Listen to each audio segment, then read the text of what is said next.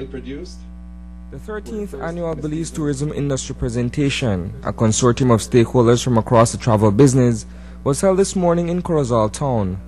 Officials from the Ministry of Tourism, the Belize Tourism Board, as well as the Belize Tourism Industry Association, gathered at Tony's Inn, where they took a progressive look at the year ahead. The focus remains on a tourism master plan, which was formulated a few years ago. The development of national connectivity.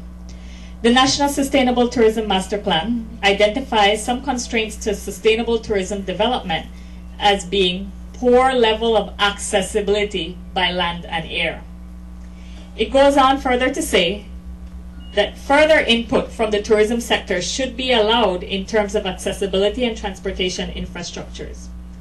While the BTB is not an implementer, we can be the conduit and lobby via the Ministry of Tourism and Culture for the creation of the Ministerial Council, which is spoken about in our master plan, and then through that, lobby for our access to our destinations, improved infrastructure, and of course, improvement at all of our arrival sites.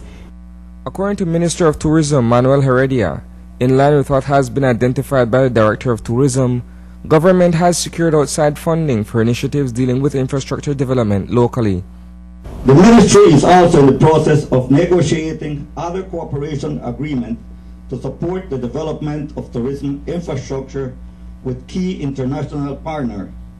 Just this week, in fact, the Ministry was successful in securing an $11 million project through the Taiwan International Cooperation Development Fund for the upgrading of the House of Culture and the preservation of other historical buildings in Belize City. $4 million is being discussed with BRDP to look at other community-based tourism initiatives for both northern and southern Belize. But while works are in progress to further improve the industry, there are significant developments to report within the business. In 2013, we saw an increase of 21.2% in the number of tour operators in Belize, and an 8.4% growth in licensed accommodation establishing, meaning that the 1,400 licensed tour guides and thousands of Belizeans hospitality workers could have more opportunity for meaningful employment in 2013-2014. This is testament of what is possible when we, the public and private sector, work in close collaboration to ensure that tourism remains a national priority. In 2013,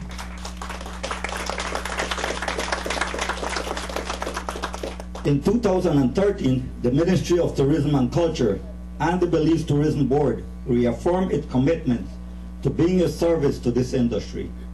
This approach is grounded in the principle of good governance that exercises all its power to create an enabling environment for those that we are mandated to serve. Equally of note is that arrivals in both cruise and overnight tourism are on the increase. That sentiment was echoed by the keynote speaker, who emphasized the need for sustainable tourism. The region as a whole, at the end of 2013, we are not going to go higher than a 3% in arrivals, in increase in arrivals.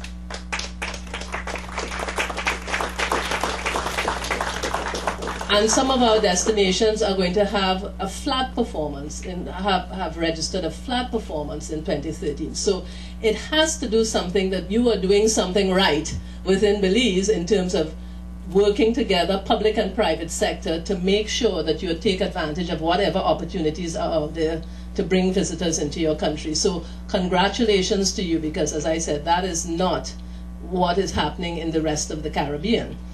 Now, companies and businesses are talking about a different kind of tourism, and the words they're using, and the property that I'm staying at in Belize City is speaking the language too. We're talking responsible tourism, right, everyone?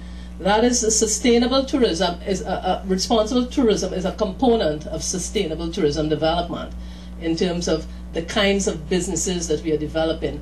And businesses throughout the world are talking about this triple bottom line, where we are talking about profit, yes, but also people and planet. So we're looking at this triple bottom line as something that we need as responsible businesses, and in our case, responsible tourism businesses, to pay attention to. Reporting for News 5, I am Isana Cayetano.